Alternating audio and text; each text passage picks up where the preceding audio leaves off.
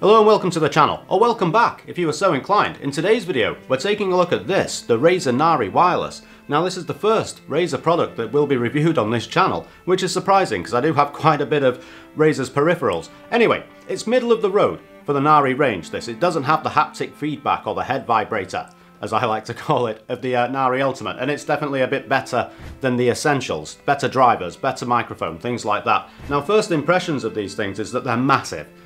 I feel like I'm on the flight deck of an aircraft carrier, HMS Queen Elizabeth, giving it all the jazz. I'm not military. Anyway, I think we'll jump in and give the mic a bit of a test, and then we'll have a proper look at all of the design and the features and whatnot, and why it is that people are such big fans of Razer.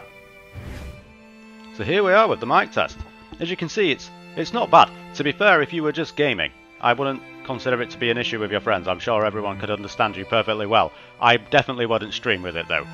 I don't think that this microphone it's nowhere near as good for me as the Clearcast mic that SteelSeries use on their headsets, and it's definitely not a patch on the Corsair Virtuoso. I think we'll move on and do a bit of an audio test. We'll jump onto a set of Corsair and have a bit of that. I'll continue to use this mic for any sort of narration while we're doing that, and then we'll come back and take a look at the features and the build quality of the headset. Well, here we are with the audio test, everyone. Silverstone into Ferrari 458 again. This should give the THX spatial sound a run for its money. Here we go. Car on the left. Clear on the left. Car on the left. Clear on the left.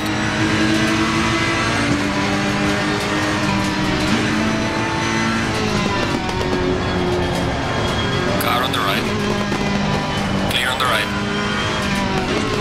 Do get good directional sound, and the sound stage is pretty good. Behind though is a bit dull. It doesn't let you know if they're behind and to the right or behind and to the left, it's just behind. But it's not a bad implementation of it. I'm quite happy with that.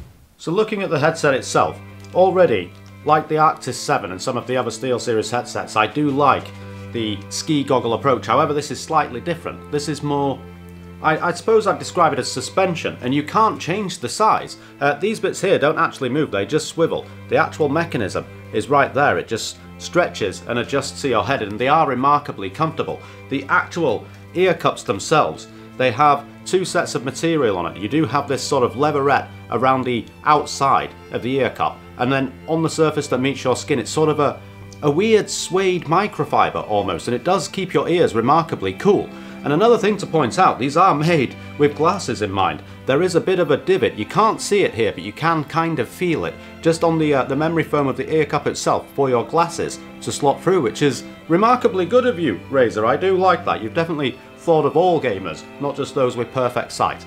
Now, in terms of the build quality, it feels very strong. These lightweight aluminium bands around the top, it's a good idea to take the middle clip out because you don't need that additional weight. And I do like that you have the black on black Razer logo embossed across the top. Not that you'll be able to see it when you're wearing it, but they do feel quite solid at this point. Now, that fades a little as we get further down to the actual speaker housing, or the driver housing I suppose, but look at the size of it. If they'd actually made this from solid aluminium, it would have weighed so much, it'd have been so uncomfortable. So I do understand the plasticky part of it. Now they have tried to make it look a bit cool, I think, which sadly takes away from the styling for me with these, with them being so remarkably big. Now they do have a light on the side. I don't have it turned on because I literally went into Synapse and turned it off. That's the way to do it. We will have a look at Synapse and I'll show you how to do that shortly. Now, the reason I did that, the battery life on these is it'll give you a good 18 to 20 hours, as the standard wireless headsets would. However, if you turn the RGB on, you will reduce that somewhat, a good few hours. And I'm not sure about you, but I don't charge my headset every time I stop using it. I just hang it over the top of my monitor. So like I said, we'll have a quick look at the Razer Synapse software and see what we can do. I am in fact using the mic through the headset again for this bit, just to, well, I thought I might as well. So let's have a quick look at it. This should also give an indication as well as the volume of the keys when you're pressing them down. So it's a 2-in-1 test. I am in fact using their cherry red keys. It's the SteelSeries, I think it's the Apex 7. and they are mechanical switches. But anyway, you're greeted with this screen when you go into the Synapse software. Now all we want obviously is the headset, because that's what we've been looking at, and these are your specialization modes. So just standard stereo, then you've got your surround, provides accurate positional audio with 8 virtual speakers. That's virtual speakers, there are only 2 speakers in these. And game mode, which is effectively cheaty mode. So basically what this does is reduce the low end, so the low bass tone, so if there's explosions, things like that, you can still hear footsteps around you on things like Warzone while there's explosions going off. Cheaty mode is the real name of that. Anyway, moving swiftly through, we have the mixer, and in here you can set all your different things, so for your Discord and for OBS, which I am in fact recording through OBS, and again with no filters on the mic whatsoever. Enhancement, just bass boost. I wouldn't mess with these. I had a quick go and it made it kind of bad. I don't even know how to explain it. The sound normalization seemed to just cut out bits of words that I was saying. It all sounded very weird. I did turn voice clarity up just because it seemed like I should. I don't really know what it does. I wouldn't recommend doing it. I was just mucking around. Anyway, EQ. Now as you can see, this is the standard game mode where it's dropped off those low end actual really heavy bass tones, and it goes into what's known as like a bit of a V shape. Now you can just cycle through them, so default, which is just a flat tone. You've got movie, usually that's quite rich if you're playing a single player game, things like that. And for listening to music, they're not that great for listening to music. I give it a bit of a go, but to be fair, I have nice expensive headphones, so you know, no comparison really. Moving on, I'll leave that back on game. Moving on, so we've got the mic settings, and here we go. So the mic volume, it was automatically set at 75, and I have in fact left it there. And then you've got mic sensitivity. Now, I left it at medium. I'll let you judge for yourself. It should be changing as I'm actually moving it around on here anyway for the recording, but I'll keep it at 50 because it sounded best there for me. Now, mic monitoring, side tone basically. I do always have that on.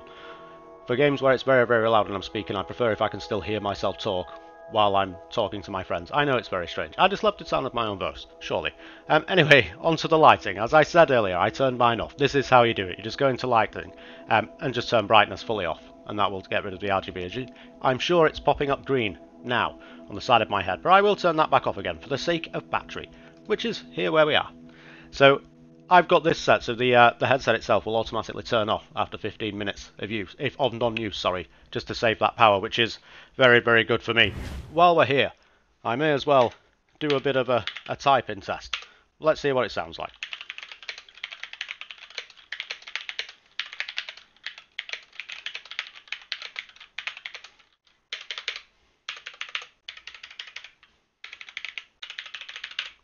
There we are.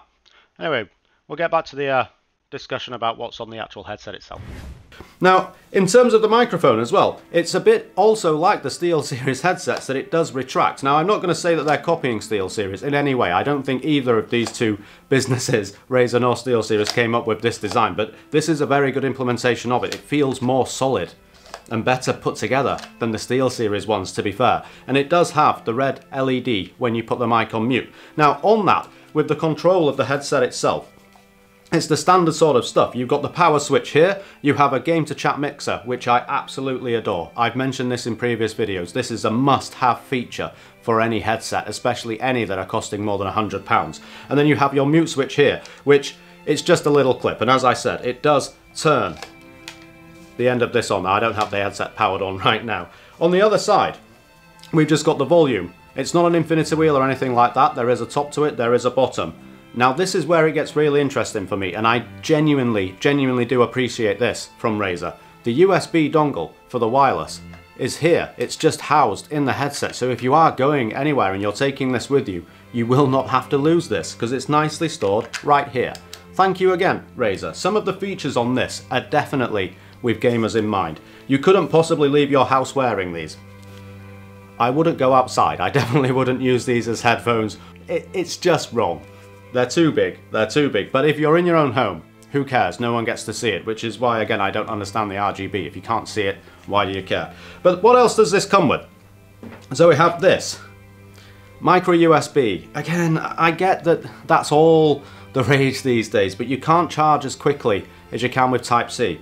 And if you are paying £150 for this, I would have expected a Type-C. It starts to irritate me a little bit, but it is a nice cable. Now you can play and charge at the same time, however I wouldn't necessarily recommend it. It does it gets a bit rocky with the charging, to be perfectly honest. And then we get this. The good old-fashioned 3.5mm jack. I'm not sure what it is in inches for my American friends that are watching, but it is a 4-pole jack, which is all really good. You can just plug this into your computer and go, or into your audio interface like I do sometimes, and the audio is a bit stronger. Now, in terms of the wireless range, it's the same as all of the others in this price range. There's no difference. But there we are. The headset, I like it. I really do. I wasn't sure I would, just because of the sheer size and girth of the ear cups, but the audio itself is rather good. I think the settings you can change in Synapse, as we looked at earlier, is quite good as well. So, yeah, there we are. A definite recommend from me, just for sheer comfort.